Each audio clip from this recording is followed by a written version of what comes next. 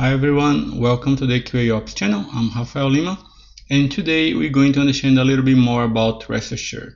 A couple of folks asked me why the RestAssured is written the way that it's written, and today we're going to do a more digging into that way of writing, which is basically to help you read it better. So if you haven't subscribed, please do so, hit the bell so you can receive the notifications of my next videos. And I'm also going to be posting the links for the previous videos so you can follow what we have been doing so far, right? So what we're going to do is basically we're going to repeat this method but writing in a different way, because if we take a look here, what is the given actually, right? What is the given? What is the when? If you take a look at the given, it says it returns a request specification. If we go to when, he also returns a request specification. If we go to get, it returns an R, which is a response. The then returns a T, right? So what is how's that actually happening? What is happening underneath it, right? I could return the body. The body return a response body extraction. I could return the Json Path, which is a Json Path. The list, which is going to be a list, right? So let's take a look a little bit better of how we're going to do this, right? So if I'm going to comment this, and we're going to create a same annotation because our test needs to pass after we do this, right? So let's say we're going to be a list path and get paths by status, and we're still going to receive a status. Now this is where it's going to diverge, right? What we're going to do is we're going to create these in a way that is more Java way, because see that in RestAssured it's given a path param, when I do a get, then extract the body. So it's very human readable, right? Although it's still a little verbose, it's human readable.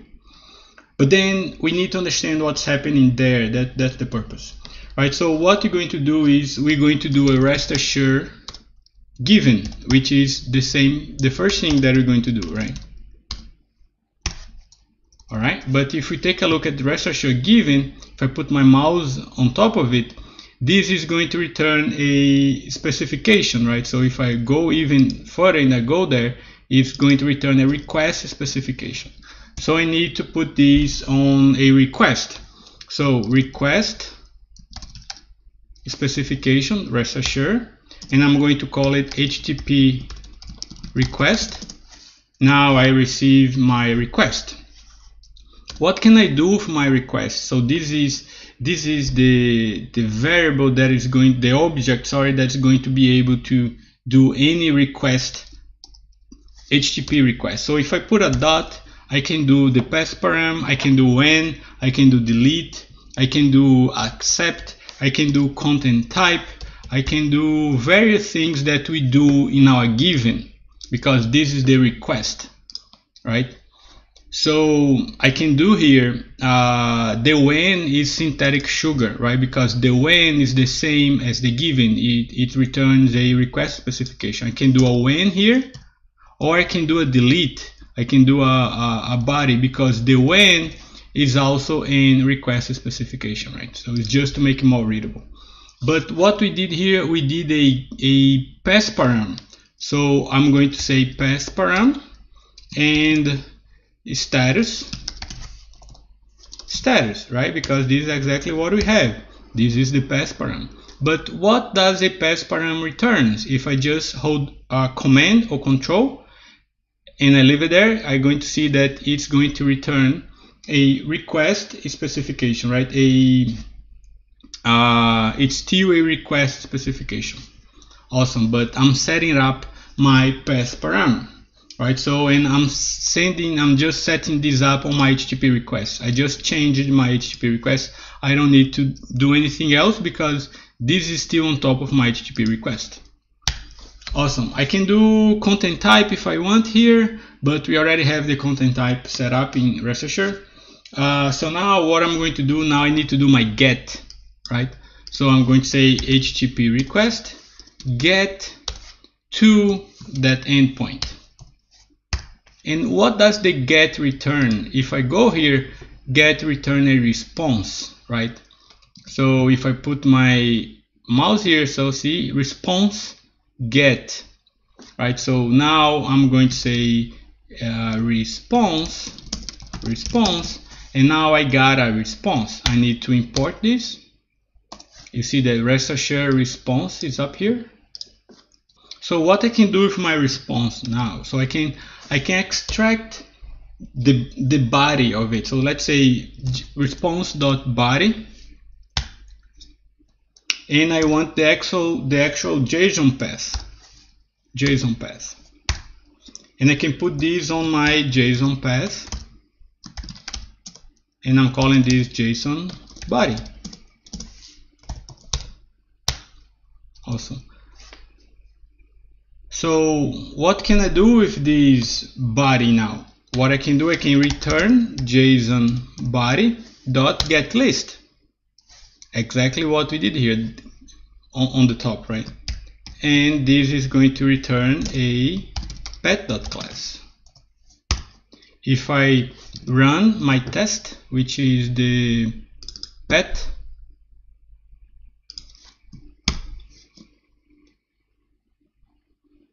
it passed. Also, I don't need to actually do this. I can return the whole body from here. I can just come here, remove this, and I can say return response body JSON dot get list pet.class. Rerun. It's good, right? So this is basically what I want to show you. I want to understand the difference, right? What not actually the difference, but what RestAssured is actually doing. The way that RestAssured is set up is for you to be able to read it better, because if you compare, let me remove the comments, it's going to show an error. I'm just going to put 2 here. So see the difference between the readability, right? Return given a pass param, when, get, then extract body. I think this is HTTP request, HTTP pass param, HTTP get a response. So this is still readable, but it's not the same, right? This is much more readable. So, but then this is important for you to understand this, because in my next video I'm going to show you how you can return different parts of this. And this is very important, because I can do my return exactly here. I can come here and I say, okay, now I want to return this, and instead of returning the actual list of pets, I want to return the response. And now my test is going to be responsible to know what they need to do with the response. And on the other hand, this here, I'm already giving the pet already deserialized. I'm already giving the object of the pet with the response. So this is very different, right? I have more flexibility of what I wanted to do if I have the response. Of course, it's up to you.